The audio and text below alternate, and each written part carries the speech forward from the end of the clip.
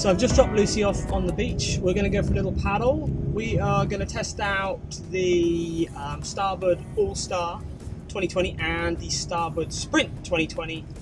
And we've got a few other things. I've got some palm buoyancy aid I've got to test, which I don't usually paddle the palm with any buoyancy aid really, apart from the sort of waist belt ones. But I'm going to give that a go and see what that's like to paddle in a downwind, sort of really giving it some welly sort of conditions. And we've got an upwind slog as well. So going to test the boards out, see what they're like, and we're also going to test some other gear out as well. So we'll get on the water and see how it goes. So we've got the All Star, we've got the Sprint. The Sprint is only 22 wide, All Star's 26, but the All Star has totally changed its bottom shape this year. Convex instead of a concave, which it had last year, and the Sprint has still got its traditional concave underneath. Yeah? Yeah. So my predictions though is that the new All Star is definitely not going to be as stable as the older All Star, because as soon as you have a convex sticking out, you're losing the stability of where the water sits in. The real advantage of the All Star having this convex instead of the older concave it had is when it goes to surfing and riding bumps, it's going to be way more controllable and way easier to transition from left to right. So that's going to be interesting to see that. So which one do you want to go on first? And obviously the nose rocker is different on the Sprint, and we're going to have to try, and it's probably going to require a bit more trimming in these conditions, but well, we're going to have more chop when we get around the first point, aren't we? Yeah. So I don't know which one's more stable. Well, why don't we do a run down here and then maybe swap over? Yeah. And then we can understand which is most stable, and then I'll take the round the point, where it's going to be rough. So why don't you start off on the Sprint? Okay. And I'll start off. Actually, no, I'll start. I'll start on the Sprint. You start on the All Star. Okay. So just about to get on the water. Lucy's just gone to tell the old boy up on the bench that we're not going to come back. So don't be alarmed.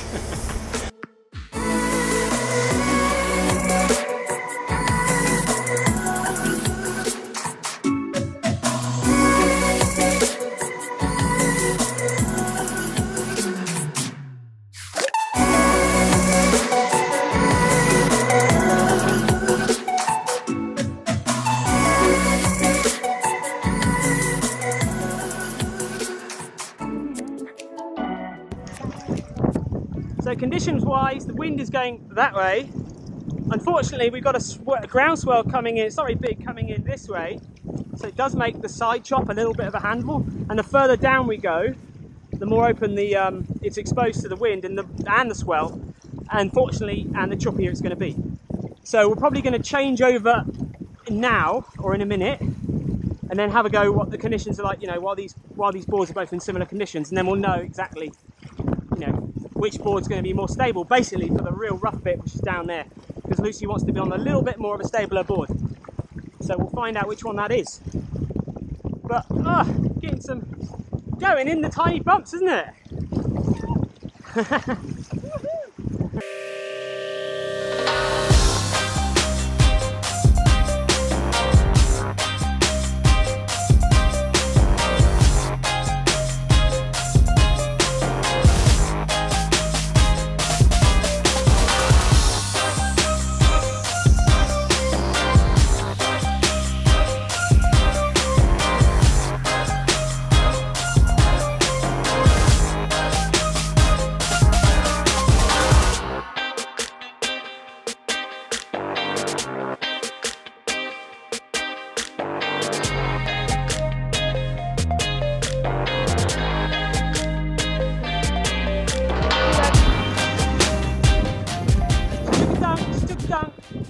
We've got a nice breeze now, look, pushing us, moving along nicely. I think we'll swap back again.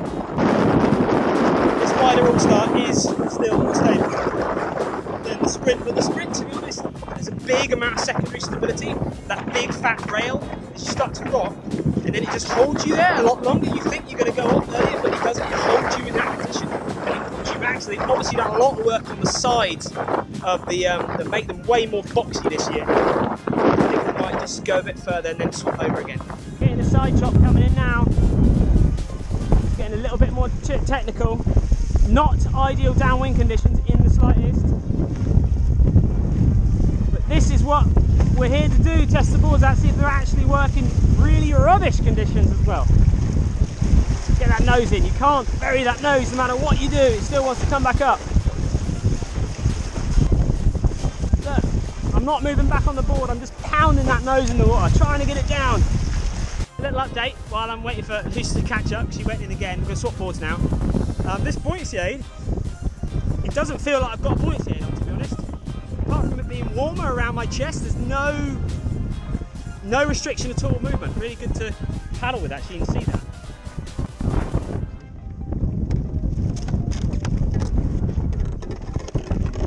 These handles are great for that. Board exchanging.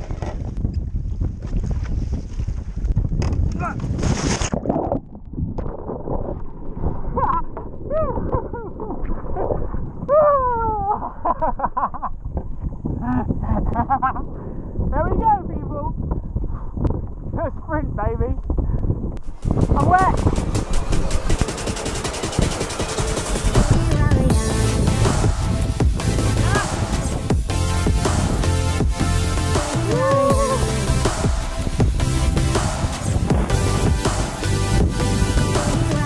Well, the conditions are horrific right here. Massive backwash off that wall over there.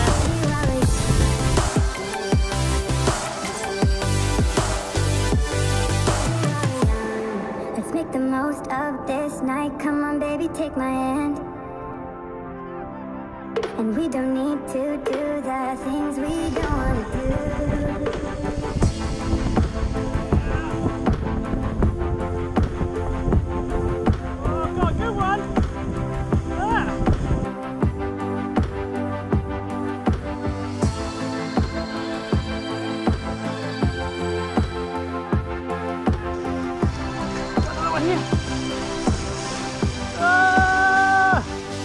Well, the biggest thing I've noticed though between jumping on that and that in the chop is how when this one starts to go on a wave, it catches a wave really easily and it is faster than that, but it starts to go off at an angle and you can't bring it back, which I sort of knew about because of that nose shape.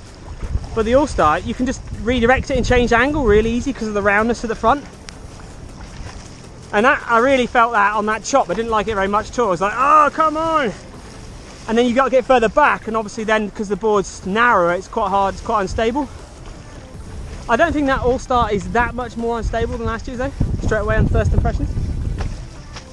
It doesn't feel ridiculous, like, but it's nice because the All Star's got that open deck, it's way easier to move around. Like here you feel quite claustrophobic. Yeah. But obviously, you know, it's not, it is more of a flat water based board, or more of a person who's got a real higher advanced level that wants to can get the most out of it really. So we finished the downwind bit. Now we've got a bit crosswind, a little bit of bumps here. We're going to go around the corner, but we're unfortunately going to have a headwind all the way. But that's good because then we can really test the two boards. I imagine the Sprint's going to totally rule it over there. It is way quicker, obviously, per paddle stroke, but we'll see how the noses work in the upwind conditions. Right, we're in the shelter behind this wall. We're about to go around the corner, and it is going to be horrific upwind paddle. There's no doubt about it. It's going to be a long way, a mile, maybe a bit further,